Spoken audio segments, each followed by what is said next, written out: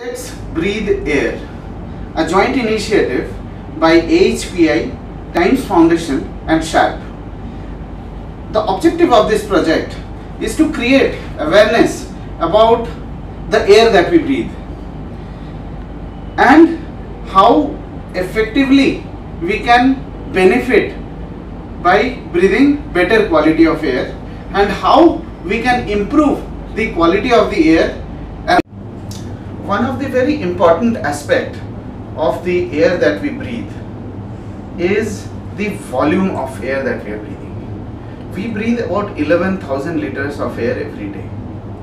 And did you know that out of the total volume of air that we breathe, 90% of the air that we breathe is in indoor environment. When I say indoor environment, it is the air which we breathe within the four walls. When I say outdoor, I mean to say the air which we breathe under the sky. So if you do a calculation yourself, you will see that most of the air that we breathe is in our home, office, school, automotive or any other. Now the big question is, what is the quality of the air that we breathe indoor? A very well saying, old standard, gold standard.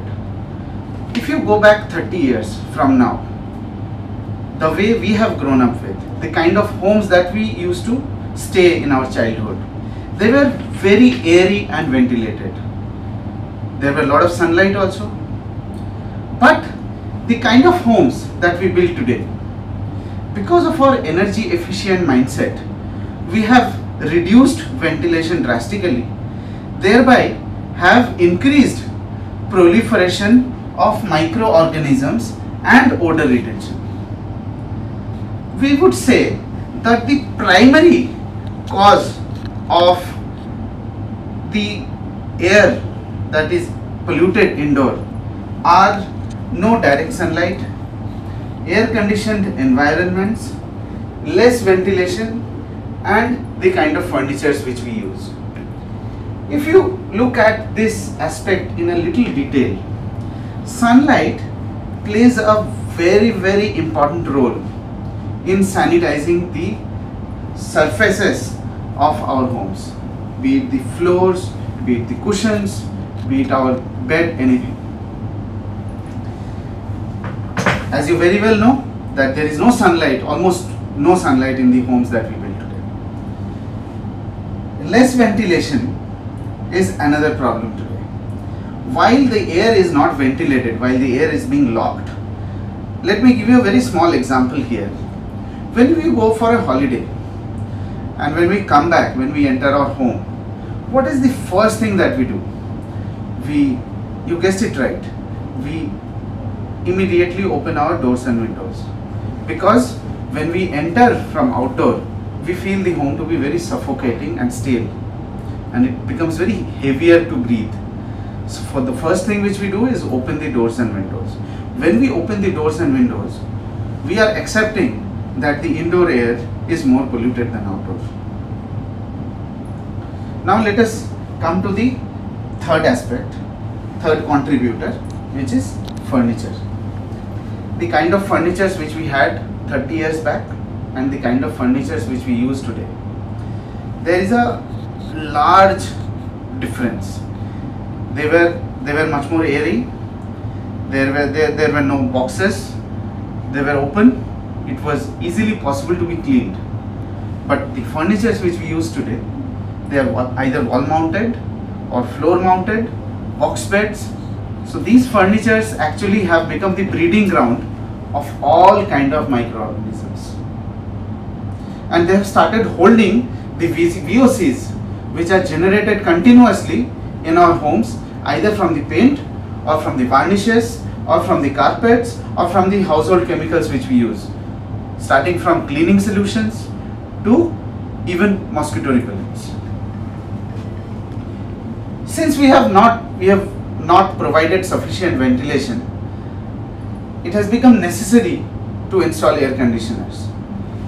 It is very important to know that the air conditioner can only cool the air. by recycling the same air.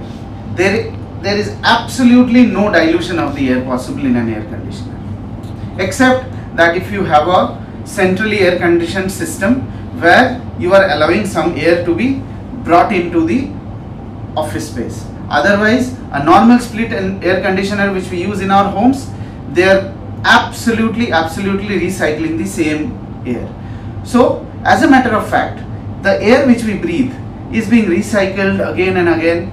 The infections, the microbes, the VOCs, the pet dander, the dust mites, each and everything is floating around the air that we breathe.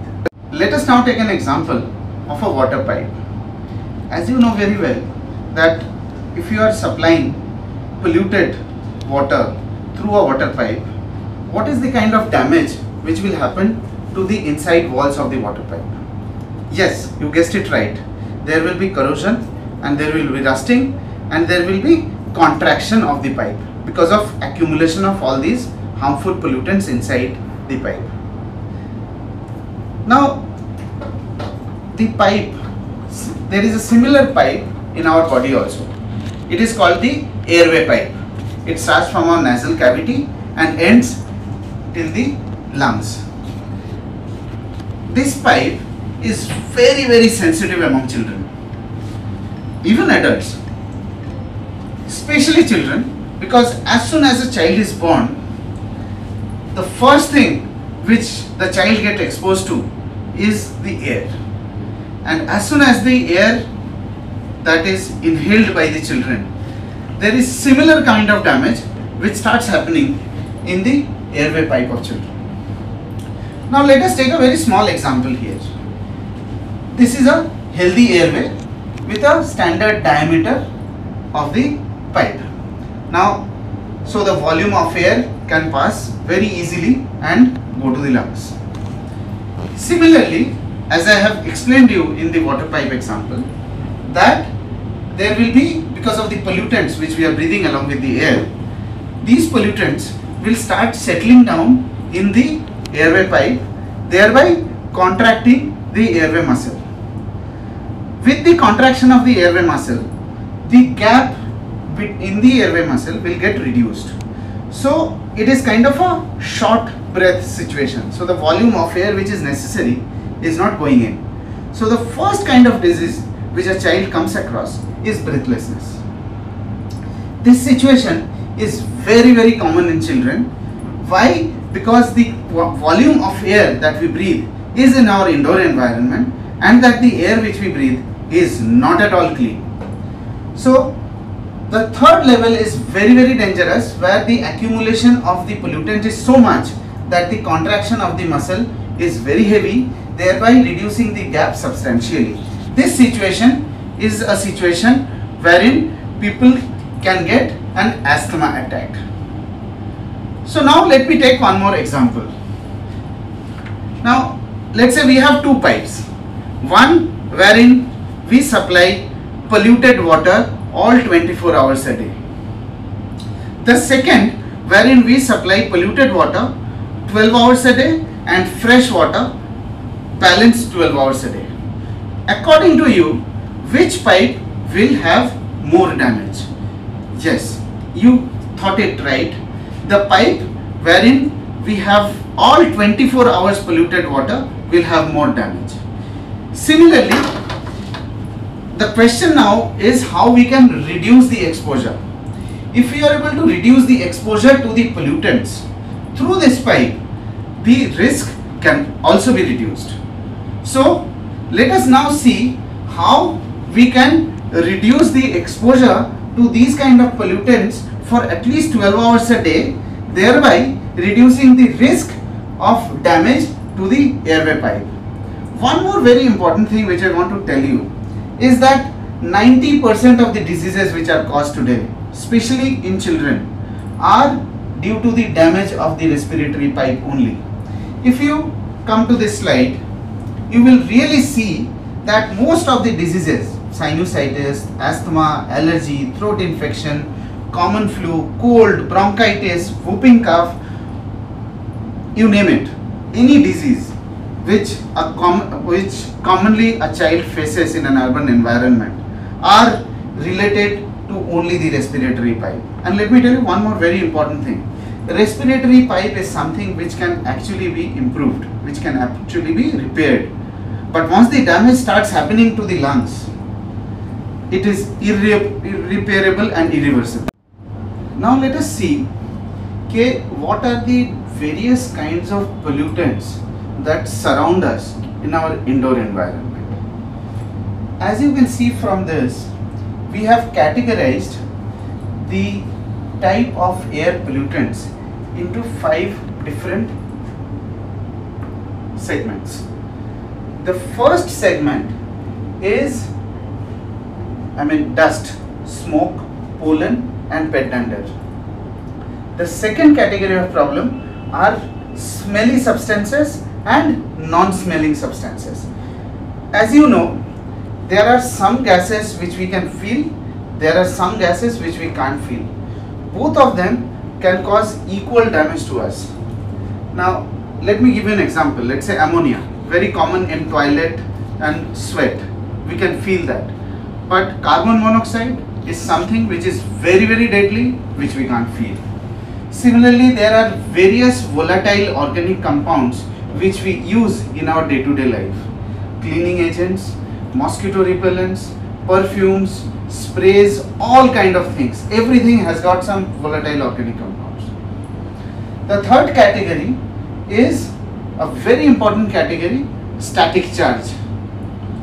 Wherever there is static charge in a room, it will create all those particles which are floating around, the tiny particles, to get attracted towards it. So static charge will enable all these particles to get attracted to the furnishings and remain there permanently. So they can't be removed even with a vacuum cleaner. The category 4 are mainly the microbes, the infection causing substances which are around us because of lack of sunlight and lack of cleaning in each and every corner of our homes. Let me give you an example. Whenever there is a mold or a fungus in our homes, we can see that, we can feel that, but there are many infection causing substances around us which we can't feel. The category 5 of the problem is heaviness in the air. The main cause of heaviness in the air is less ventilation and no ventilation. For more details on these categories and how the air that we breathe is causing damage to us, I would request you to please visit www.letsbreatheair.com or give us a call at 1800-4254-321. Our air quality expert will get in touch with you.